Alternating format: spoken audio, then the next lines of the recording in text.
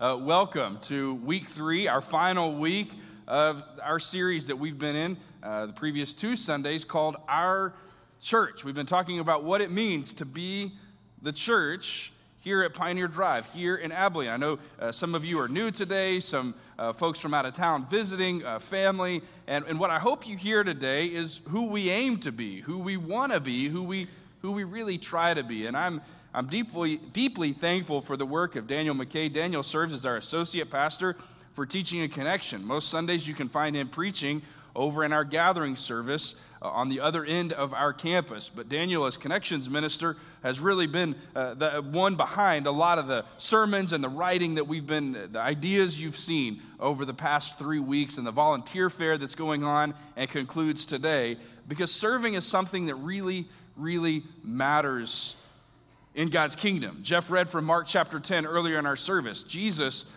modeled his kingdom for us in service. And so I would just say that as I would expect from you at Pioneer Drive, the response that we've had to the first 2 weeks has been absolutely overwhelming. You're signing up, you're responding, things are getting accomplished because of your willingness to serve. Many of you are continuing to do what you've been doing for so long, and we say thank you.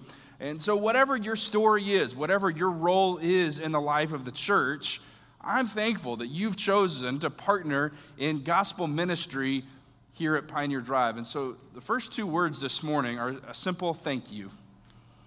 Thank you, church, for being the church. Thank you for signing up. Thank you for answering the call. Thank you for allowing the Lord to use you, allowing the Lord to use your family, to use your time, treasure, and talent in such profound ways to serve the kingdom of God through the local church. It was Winston Churchill who said, "We make a living by what we get, but we make a life by what we give." We make a living by what we get, but we make a life by what we give. And so many of you give. Financially, of course, but your time and your energy and your gifts and your talents to help Pioneer Drive be a place where we aim that it's easy for people to connect with God and find people to share the journey of life with. This morning we're going to be in Romans chapter 12. Feel free to go ahead and turn there now. The last couple of weeks we've been in this same passage, and we've seen how being a member of a church, belonging to a church, is about belonging to one another. We're connected. It's about being accountable to one another. It's about learning from one another. It's about serving one another and living life alongside one another on mission for God's kingdom.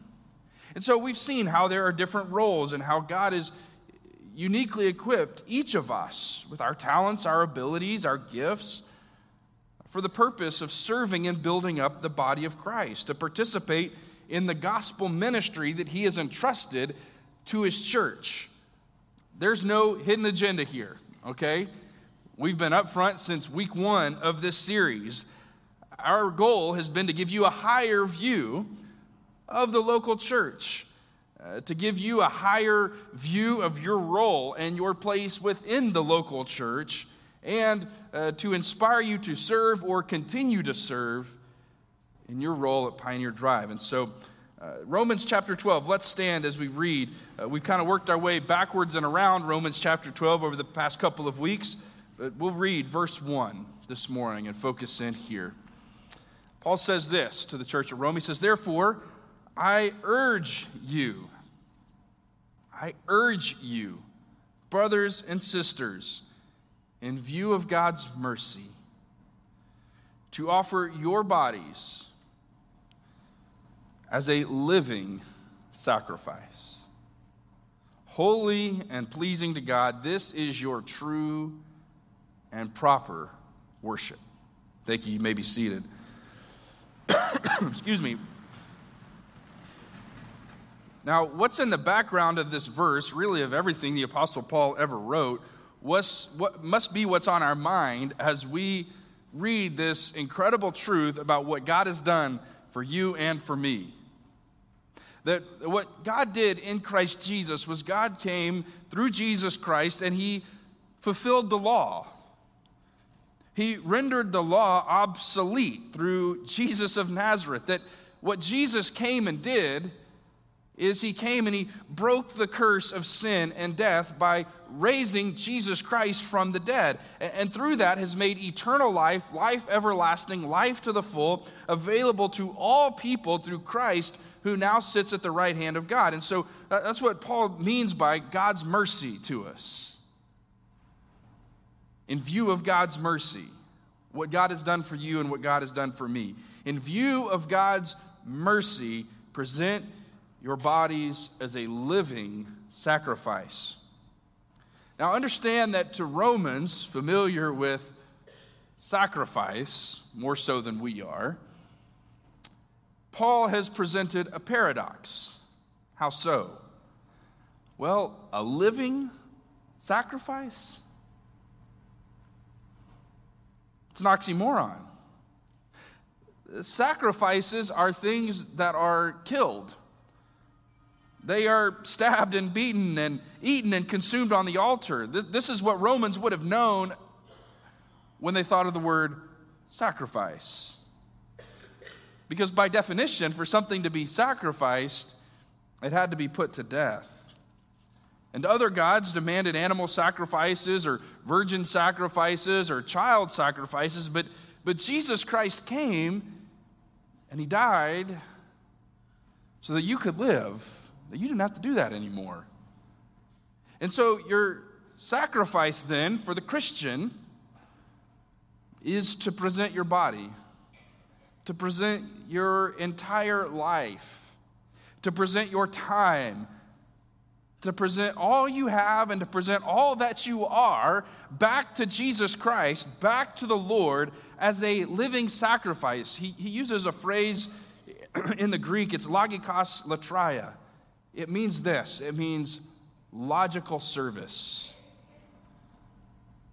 The NIV translates it true and proper worship. But it's where we get our English word logical.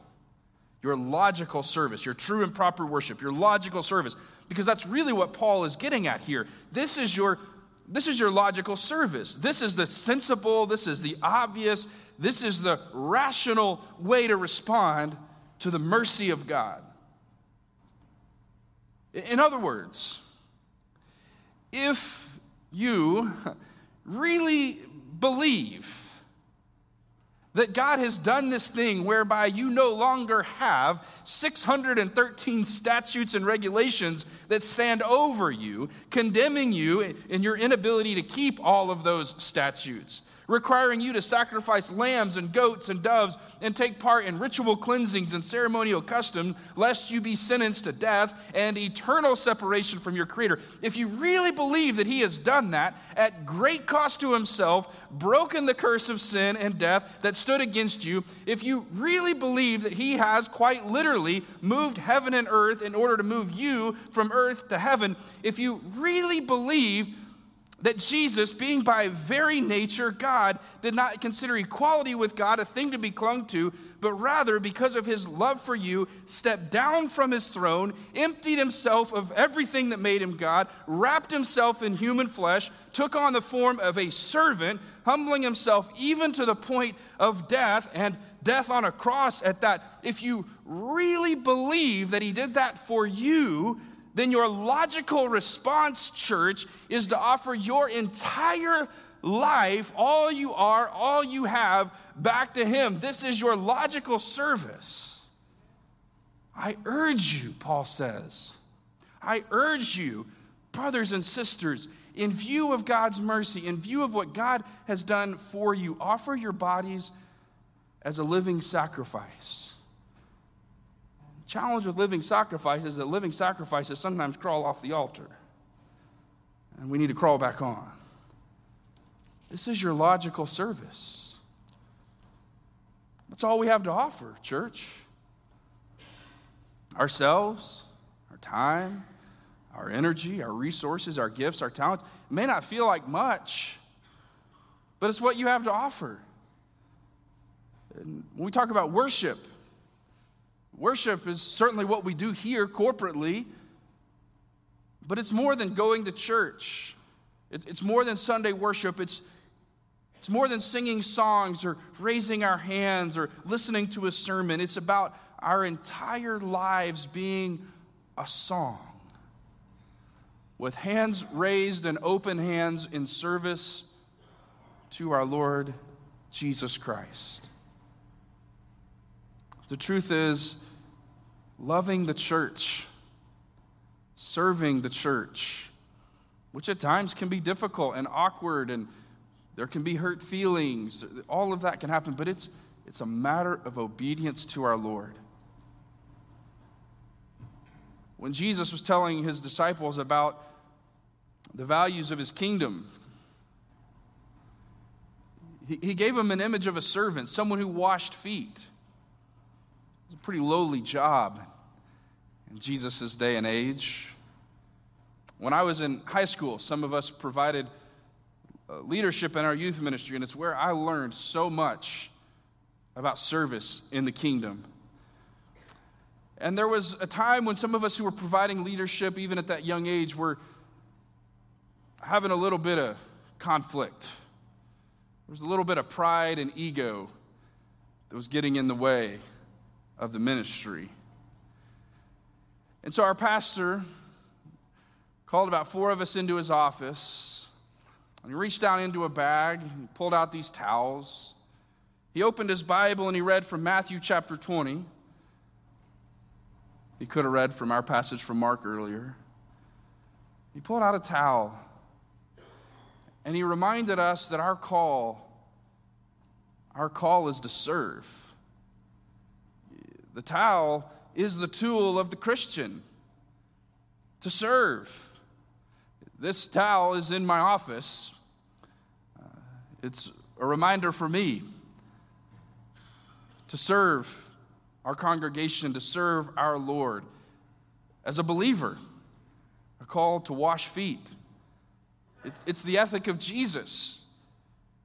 It's the model of the church, that greatness in the kingdom of God is defined by serving. And it's countercultural because the world doesn't view it this way. But it's Jesus' kingdom. It's not those who are served, but rather it's those who do serve. They are the leaders. And so that's a core value for us here at Pioneer Drive. You've heard it frequently. You ought to be able to say it. We contribute, not consume. That we will share our time, treasure, and talent generously and compassionately as givers, not takers. Givers, not takers. Because more than anything else, it's this value applied to our lives and to our congregation that will bring about transformation. It applies to our schedule on Sunday morning. It applies to our view of the local church and your place in it. Because so often we think through the lens of a consumer, because that's what our culture teaches us and forms us to do. And we're conditioned to approach every relationship with an underlying interest of what can I get out of it? And when you're choosing an internet service provider, or when you're going to eat, or when you're deciding what kind of car to drive, that mentality can work. But when you approach a friendship or a marriage or the local church that way, it doesn't work. It actually leads to a lot of unhealth and dysfunction. So I want to ask you this question this morning. If you're thinking about application, this is where we get real. How do you view the church and your place in it? So I don't know what comes to mind when you think of church.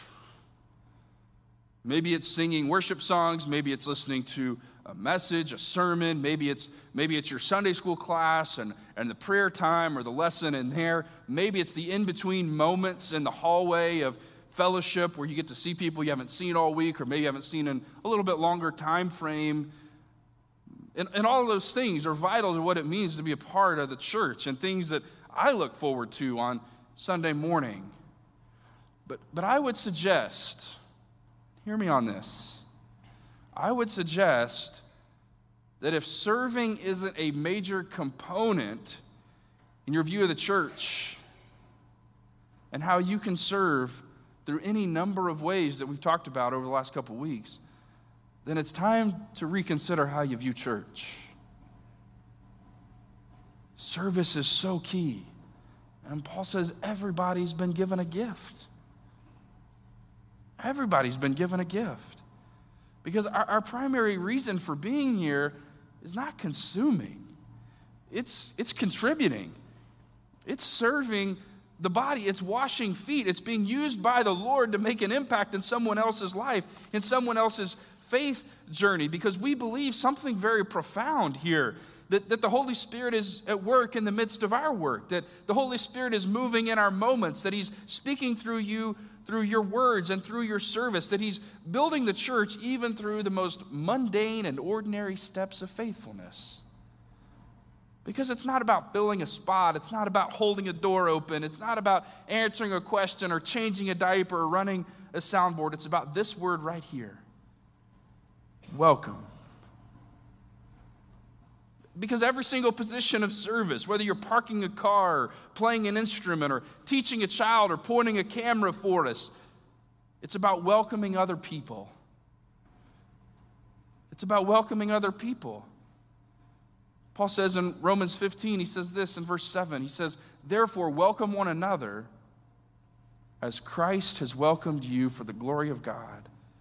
It's about welcoming others because you have been welcomed into the family of God. It's not about getting people into something so we can get something out of them, but simply because we agree that Jesus has offered something to us, His mercy, His grace, and it changes everything about how we live our life. And it's our responsibility now to make sure that we are the ones offering that to other people. And so we serve, we show up early, we stay late, we go the extra mile, and we go out of our way to offer welcome to other people.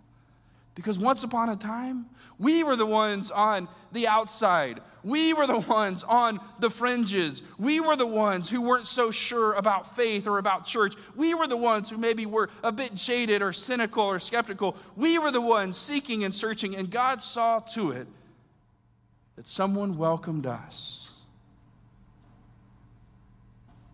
I urge you, brothers and sisters, in view of God's mercy, offer your bodies, offer your lives, offer your time, offer your energy, offer your talent, offer your gifts to God as a living sacrifice, as your logical service. Welcome others as Christ has welcomed you for the glory of God. The Apostle Peter said this in 1 Peter 4. He said this, he said, "The end of all things is near. Therefore be alert and of sober mind so that you may pray."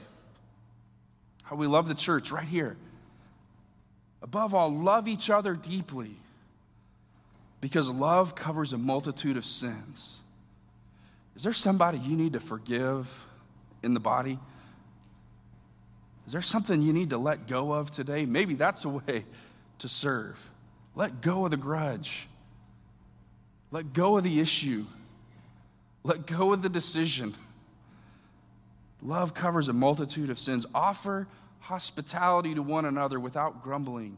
Each of you should use whatever gift you have received to serve others as faithful stewards of God's grace in its various forms. You see, Peter's teaching us something really important. Jesus is coming back. No one knows the day, no one knows the hour, but what Peter is saying, because of that reality, that ought to inspire us to live our lives faithful to Jesus, and that His kingdom sets the agenda for our lives, not any other agenda. And so, therefore, love one another. Be faithful in showing hospitality. Be faithful in stewarding our gifts for the building up of the Lord Jesus' church, because God has gifted you.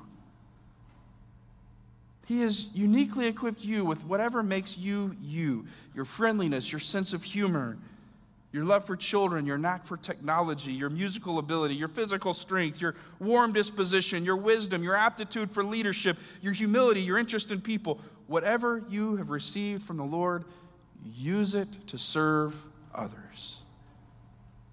In view of God's mercy, offer yourselves as a living sacrifice, holy and pleasing. This is your logical service. So, before we close, let me just take a minute Just take a minute, because so many, I look around this room, and I can see prayer warriors. I can see servants. I see leaders through service all over this room. People who show up early, people who stay late, people who sign up sometimes for maybe more than they should because they love the Lord's church and they want to see her thrive. Thank you. Thank you. You may never know. You may never know this side of heaven the difference that is made through your service at this church. You may never, this side of heaven, see the fruit, the result, the investment of your time and your energy and your faithfulness, but I want you to hear a word of thanks. It's where we started and it's where we're ending. Because you're a part of every single story of what God is doing in and among and through us. You're inspiring to me. You're inspiring to your ministers, your pastors. You're inspiring to your brothers and sisters in the family because you demonstrate this through your time, through your actions that Pioneer Drive is your church. Because you know it's Jesus' church and you know Jesus has called you to serve. And because of your willingness to serve for the glory of God and the good of your neighbors, the kingdom is advancing in and through you. Our church, thank you. Thank you, Pioneer Drive, for being the people that make Pioneer Drive. Pioneer Drive. It's a special place because of you. Let's continue to be that for one another, for others, for the glory of God, and for the good of our neighbors. Let's pray. Father, we come to you and say thank you for what you've done for us, and thank you for the gift of what we give back to you as our gift, our time, our treasure, our talent. Lord, help us to serve you and to serve you really well. It's in Jesus' name we pray. Amen.